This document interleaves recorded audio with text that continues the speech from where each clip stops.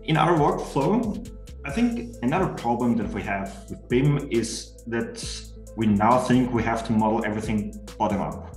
So in order to know, I don't know, how much a building costs, you have to model everything and give every element cost, and then you sum it up. But it's not how planning works. If you design a building, you get a budget. So it's up to a certain level or a certain phase of designing a building. It's very bottom down. You have to know, when will it be finished? How much space do I need? How much money do I have? What budget do I have to build this? So you have to make these things top down. And in this phase of planning, you don't have any elements that you can work with. Like you don't have a room, or you don't have walls that enclose a room. In Revit, you need some kind of boundaries to define a room. So you have to model something that you don't know yet, just to get something that you know.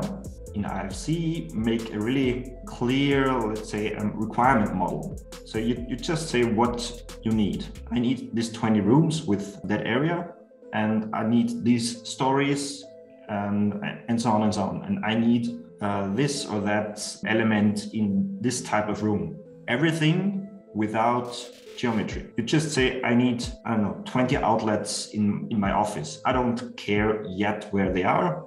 I just need it because of the size of the space.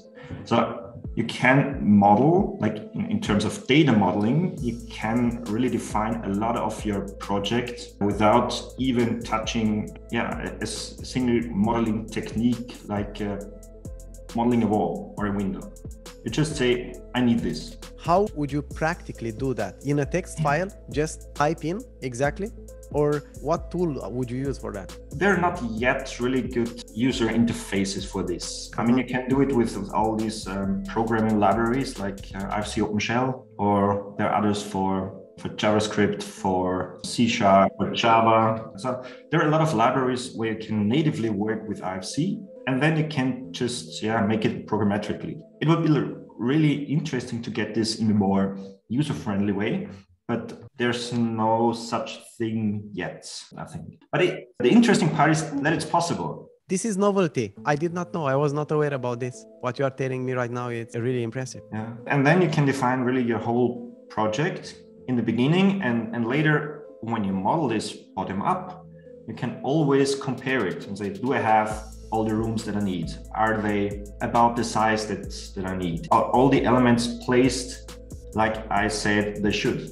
Very, very interesting. I need to ask you something regarding this. Do you see a way where you can use this data further on the project when you start modeling the building? Or is this some data that you use only to plan and you cannot use it further down the road? No, I think you can really use it down the road. It's your benchmark, I'd say. So every time you hand over your project, you can compare it with the requirements and prove, yes, the building meets the requirements that we defined in this first model. That's really the benchmark that you can always use.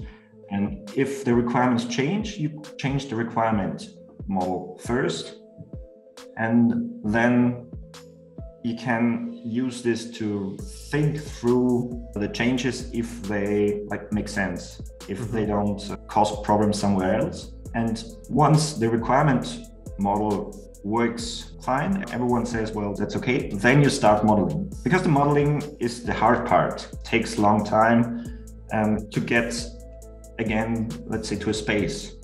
So you have to model all the walls, put a space inside, a room inside, and then you have the space. In the requirement model, it's just, I say, I need a space, and there it is. That's the model part or the file part of IFC as we started.